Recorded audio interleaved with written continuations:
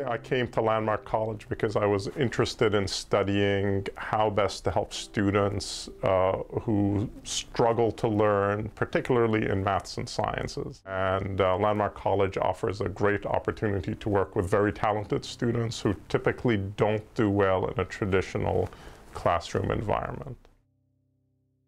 I'm Brahim Dahlstrom-Hockey.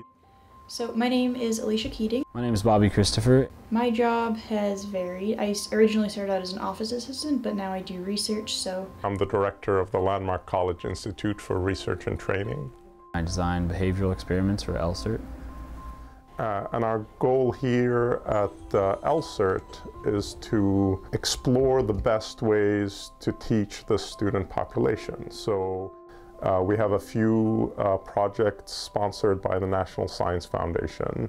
One of the projects is called Revealing the Invisible, or RTI. And this project is a collaboration between us here at Landmark College, our collaborators at TERC and MIT. And the idea behind this collaboration is, can we use game data and neurocognitive measures to get better insight into the learning process in an open-ended science game? Can we use measures like eye tracking and integrate those with data streams coming out of the game to get a better understanding of which students succeed in the science game, why they're successful, and how that knowledge might inform their performance on other assessments. We've been able now to integrate the eye tracking data streams very tightly with the game streams down to the millisecond level. And that's been quite a big technical challenge for us that we've finally overcome. So one very important element of our research is to really try to draw students into the research process, not only as participants, but as researchers as well.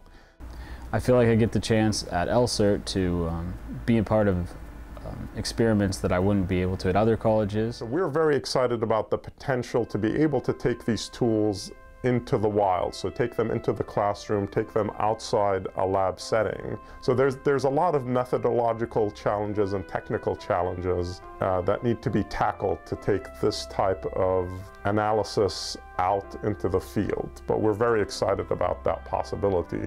If we have a better understanding of learning and how to measure it, we can then build a more effective feedback mechanism so that the game can adapt based on that outside data and help students improve their learning.